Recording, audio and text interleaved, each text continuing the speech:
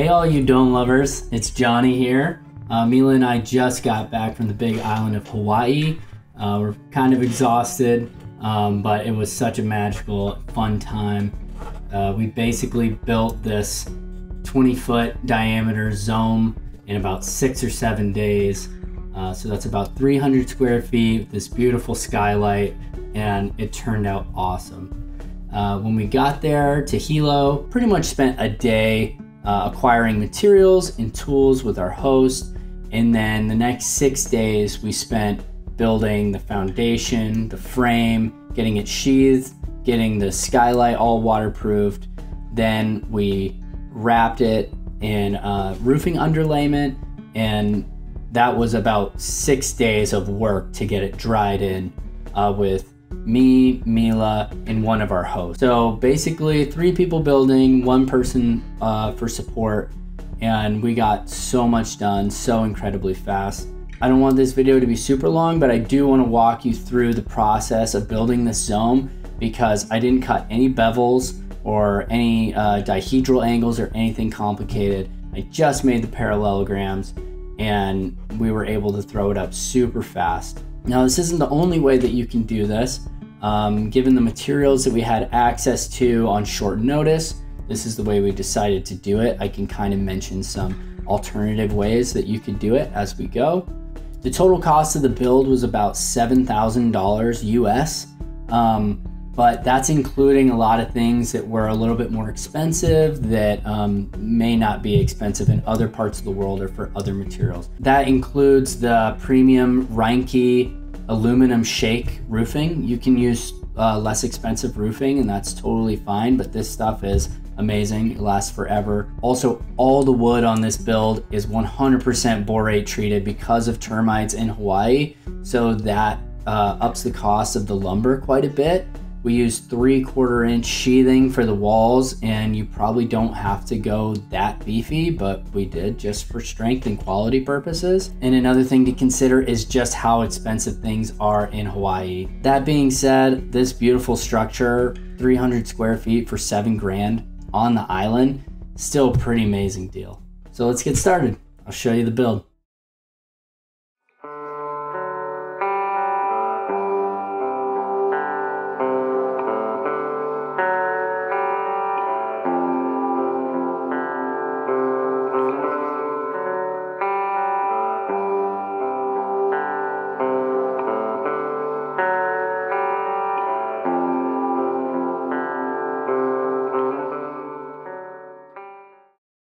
Okay, so the first step of many builds is the foundation.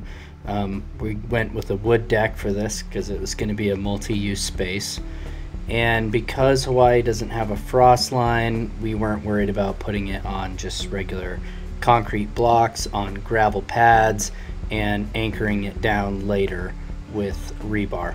I went with the pizza slice method because I knew it was going to be the fastest, even though it uses a little bit more wood. It does make for a quick and sturdy deck. The great thing about building a deck like this is you basically just have to cut each component 10 times. And you make 10 pizza slices. As long as your cuts are accurate, they're going to line up perfectly. And even though I was making all my cuts with a circular saw, I was able to cut all the pieces for this deck very quickly. We didn't have the chop saw at that point, but if we did, it would have been 3 times as fast. This method is pretty nice too for marking the location of your post holes. Since we were just digging holes and filling them with gravel and setting blocks on, it was real easy to find their location just using the 1 pizza slice on a pivot from the center. So as long as the tip of that triangle stays in the center, you can move it concentrically around and mark one end and then keep going around, lining it up, and it'll give you pretty much where the center of those joists are going to be. So after the holes are filled with gravel and tamped down, we put some blocks on there and filled those with gravel. And while the crew was putting together the pizza slices, I was taking the elevations of the blocks to calculate the post height. And once the slices are put together, you can add the joists in between. It's pretty easy, they just fit in.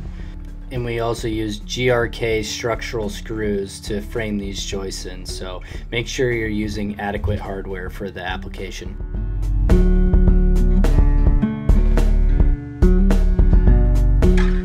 So here you can see the pizza slices going together, and it really is easy as that.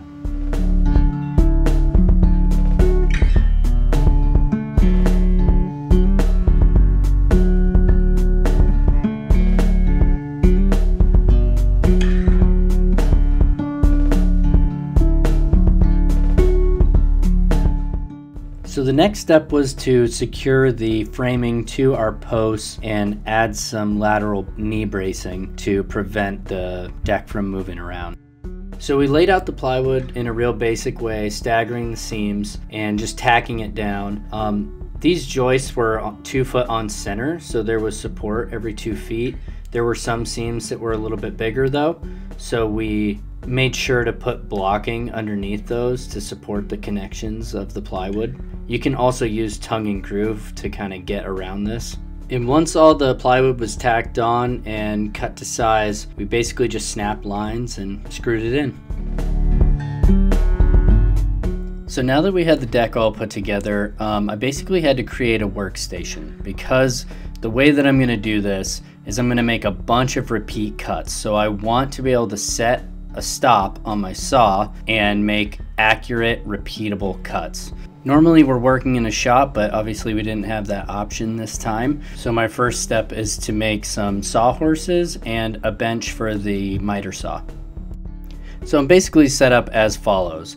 I've got 2 sawhorses, I've got my saw sitting on 2 2x6s on the sawhorses and screwed down. I put another 2x6 on top of the saw table, propped up on either side by a 2x4 on edge. All that's fastened down. Everything's in place, and I can use this 2x6 as basically a static work area that I can set stop blocks on and make accurate cuts. So because of the climate that we're in, this building needs little to no insulation. So I opted to use 2x3s to save some lumber, but the thing is I don't like to buy 2x3s at the lumber yard because most of the time they come warped. So basically, to save money and still ensure a quality product, we got 2x6s, and then Milla's gonna rip them down on the table saw. So my first step is to cut everything into 4-foot lengths so that it's more manageable to rip down and easier to handle as we start cutting the struts. So whenever you get a Trillium Domes plan, it always comes with a Zome or dome builder's method. This is like a step-by-step guide, but it also gives you some information on the geometry and how the shapes work. There's basically 2 ways to build a Zome. You can do one with all the dihedral angles cut, and that means that the inner edges and the outer edges line up perfectly. This method is a bit more time consuming and requires some compound bevel cuts. The way that we do it here is we don't cut any bevels, we just make the frames, and then we basically connect them on the inner edge, and this creates a little bit of a gap on the outside of the framing. But since this is going to get a plywood and aluminum shake roof, you're never going to see it. As long as you're using proper structural fasteners into the frames, it remains an incredibly strong structure while saving a ton of time. Okay, so let's talk about just how simple this is. The workflow is basically that each of these 4 struts that make up an individual panel can be cut long to short. Each side of the strut is the same exact angle, and they're all the same exact length. So when you get the plans, you'll get an overall side length for each individual panel. And the crazy thing about Zomes is those are also all the same. So the only thing that's going to differ panel to panel is going to be your miter angle. So basically what you can do is you can cut one of your struts at that angle and then measure the length of the cut. So you can subtract that from your overall length, and that's what you'll cut your struts to because they butt into each other reciprocally. Once you think you've got it pretty close, then you can cut 4 of them using the stop block method to cut them all exactly the same. And then you can take them aside, assemble them, double check all your measurements, and if you're good, then you just keep cutting along. So for each of these panels, I also put a brace on at least one of them. So I basically screwed one end, then measured the mid length, and then I screwed the other end down to hold it true. That's for when we're tracing the plywood out, you know that your template is accurate. And once you've got all your struts cut, it's really easy to just put them all together really fast. So there's not many of them, but there are a handful of half panels that are basically cut out to make way for the doorway. The way I usually handle it is I build the full panels like normal, and then I cut a strut that will fit in the middle, and then I'll basically use that middle strut to trace where I need to cut the other struts in order for it to fit in. The angles for these middle struts are a little bit sharper than the other ones. They're like more than 45 degrees usually. And we got a saw that goes all the way to 60 for that reason. But I did want to come up with a way to do it without a miter saw that went to 60 degrees. I've got a 45-degree stop block, and I was still able to cut those sharp angles with some help. So the only other angles that were larger than 45 degrees were for the top panels that made up the skylight. And I also wanted to make a jig to cut those without using the miter saw's ability to go all the way to 60 degrees, just to show that people who don't have a saw that can go all the way to 60 degrees can still do this. Basically, all I did was make another fence 15 degrees off of the original fence, and then I set the saw to 45 degrees, so 15 plus 45 equals 60. So the only other consideration I made for the top windows, since it was going to have a thinner material on it, the polycarbonate is only 1/4 inch versus the sheathing on the rest of the panels is 3/4 inch. In this case, doesn't have to be. I made these panels out of 2x4s while the other ones were 2x3s. So that gives it about an inch rise over the other panels and accounts for the material thickness. So for the lower windows, I decided to make a little shield shape. You can put any shape of windows in these. It just helps to have a little bit of room around them to flash it properly.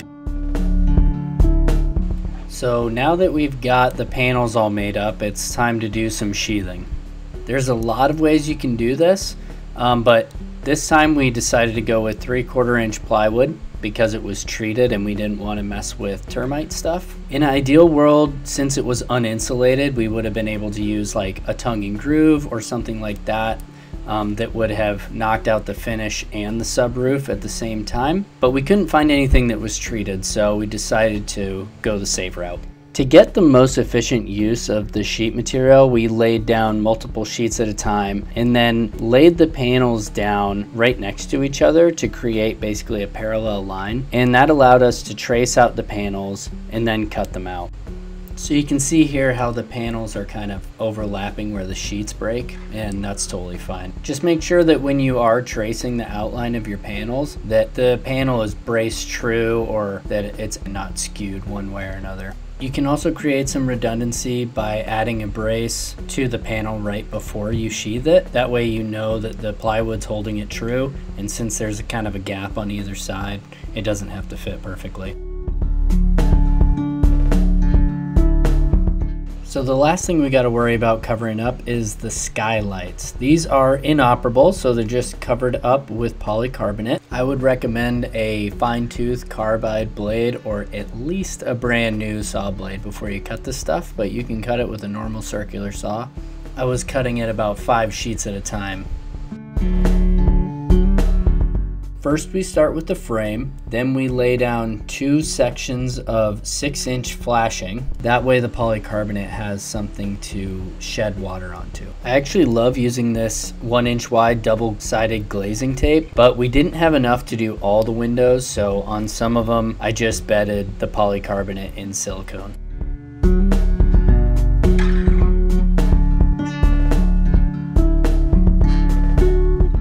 So after you set the polycarbonate, I just attached the bottom of the panel. Now you want to make sure if you're going to run screws through the polycarbonate that you pre-drill the holes just through the polycarbonate, not through the wood, and that you use a grommeted screw, and that the drill bit that you use needs to be a little bit bigger than the screw threads, and that allows the polycarbonate to move a little bit as it expands and contracts with the temperature. So now on one side of the top of the panel, I put silicone down, and then I put another layer of the 6-inch flashing. and then I fasten that down the same exact way.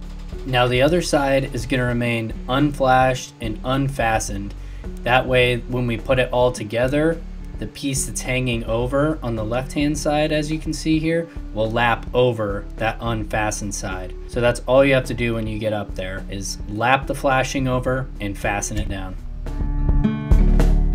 Okay, so there's only one more thing we have to do before we can start putting panels together, and that is cutting the base sections. Good thing is, base sections are super easy for Zomes. This is a 10-sided shape, so you just cut 10 of everything. The purpose of these is basically just to interface the Zome frame with the deck frame. For the most part, it's just one angled piece of wood, strong backed to a flat piece of wood that can be attached to the deck.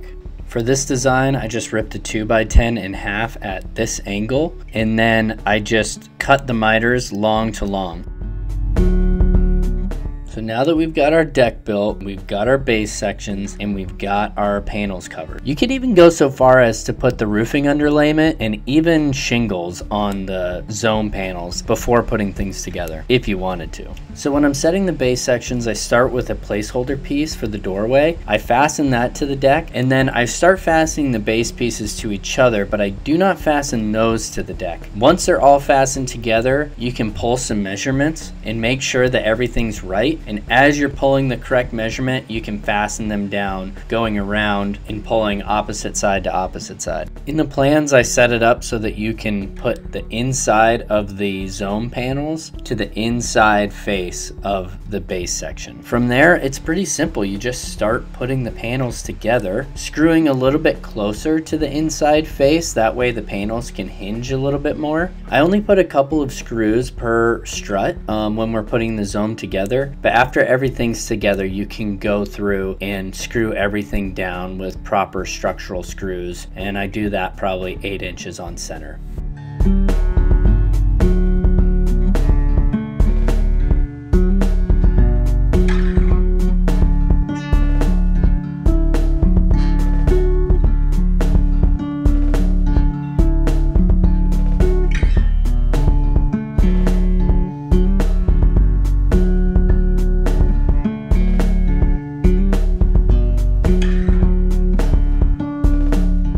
As you get up a little bit higher in the frame, the panels will start to lean in a bit, and then having a piece of bamboo or a 2x4 to help support the panels from somebody on the ground really helps a lot.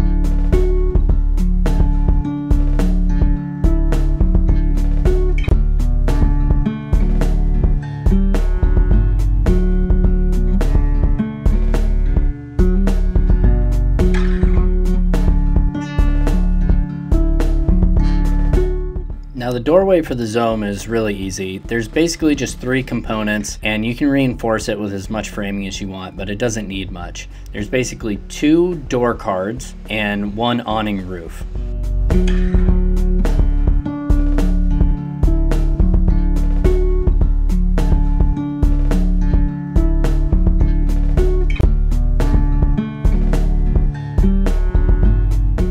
So I had to button up the skylight before we could start putting the roofing felt on. So what I did was I went up and trimmed all the reciprocal flashing that was up there. And then I took some silicone, and for the pieces of flashing that were overhanging, I put some silicone under them, and then I pre-drilled and fastened those pieces to the polycarbonate. I also put 2 more flashing strips that go over the top continuously to cover up the center, but they do eventually want to get a custom cap made, maybe out of copper or something.